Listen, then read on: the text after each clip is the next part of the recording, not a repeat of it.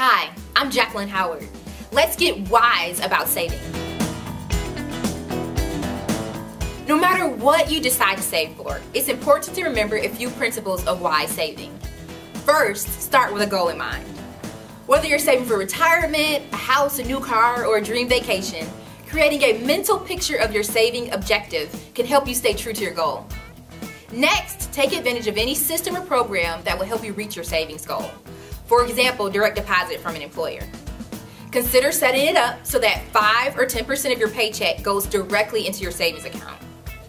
Also consider saving any bonuses or tax refunds you receive instead of spending them. This will help maximize your saving power.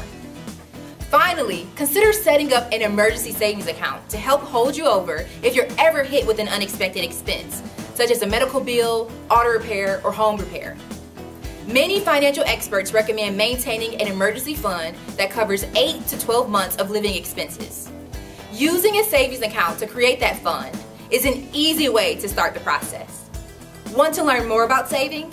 Visit AllyWalletWise.com, and that's how you get wise.